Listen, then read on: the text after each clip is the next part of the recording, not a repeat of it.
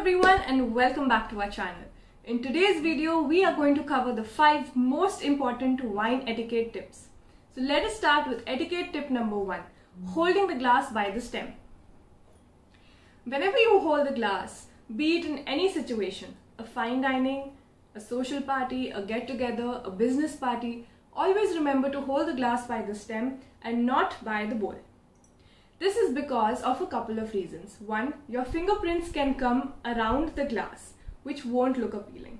Secondly, the warmth from your hands gets transferred through the glass to the wine and the temperature of the wine changes. If you hold the glass by the stem, the 2 very important points are 1, it's easier for you to swirl the wine. Secondly, of course, it makes you look more elegant and poised. In addition to this, if you want to create a lasting and impactful impression, try holding the glass by the foot.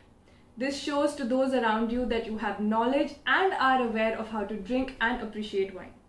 Etiquette tip number 2, drinking from the same spot. When you have wine, it is a good idea to sip from the same spot, especially for ladies wearing a lip color.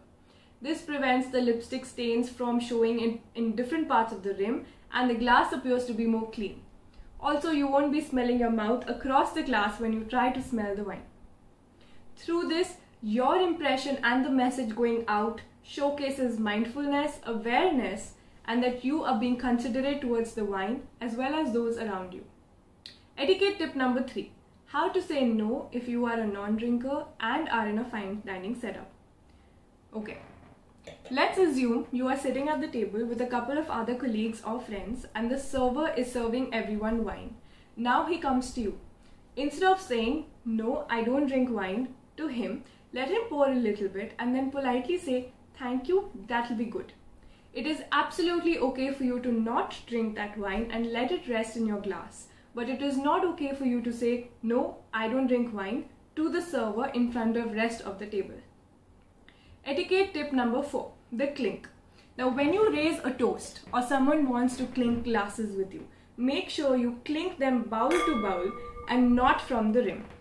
This is because the glass is stronger at the bowl and fragile and delicate at the rim. This way you also reduce the chances of the glass cracking or breaking. Etiquette tip number 5, using the right glass. Now this is probably the most important etiquette and I feel the most underrated one as well. Sparkling wine has bubbles, and to keep its bubbles flowing, the flute glass works best for it. And just like the red wine, it is best to hold this too by the stem or the foot. White wine is usually served chilled and it's perfectly fine to hold this glass by the bowl. And this is because if you feel the white wine is too cold for you, you can send in some heat through your hands and the white wine can come down to your desired temperature faster.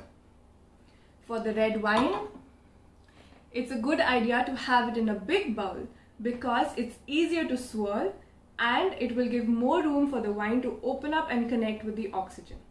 This way you can feel the beautiful aromas and scents from the wine. And this brings me to the end of today's video. Do let us know in the comment section if you would like more tips on wine etiquette, fine dining etiquette, business dining etiquette, or anything else that we can help you with. We will be glad to cover those for you in our upcoming videos. And if you liked this video, do like, share and subscribe to our channel. Until next time, cheers!